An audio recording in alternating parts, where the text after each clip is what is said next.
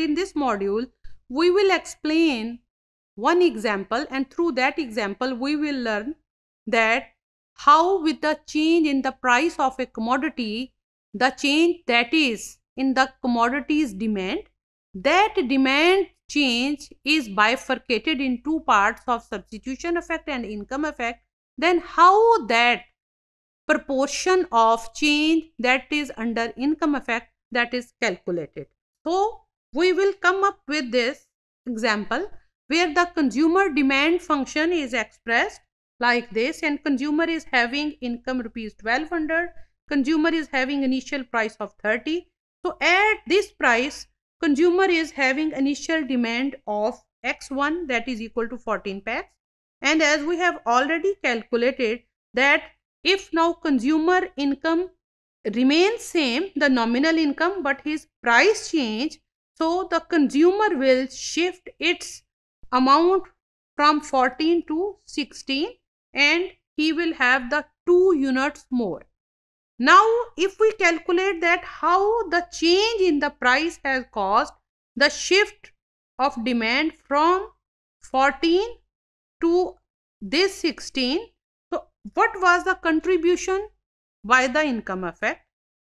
We have already calculated that the change in the amount of the purchasing power or the change in the income that was required just to make the original consumption of the consumer, that was equal to the product of change in price and his initial state of demand. So initial it was having 14 units multiplied by the change in the price.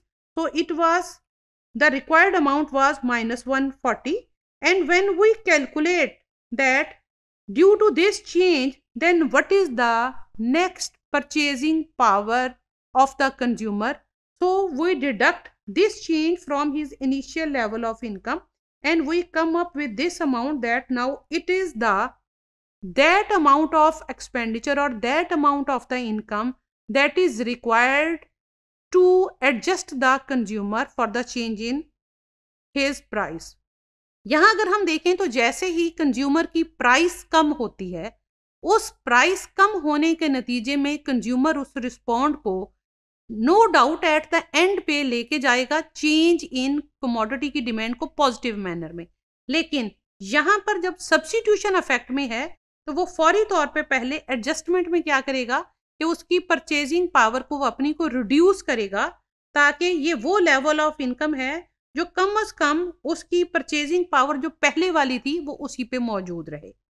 सो अब चूंकि share की कीमत कम हो गई है तो उस 14 के 14 यूनिट्स को परचेज करने के लिए कीमत के कम होने की वजह से उसको कम इनकम रिक्वायर्ड है।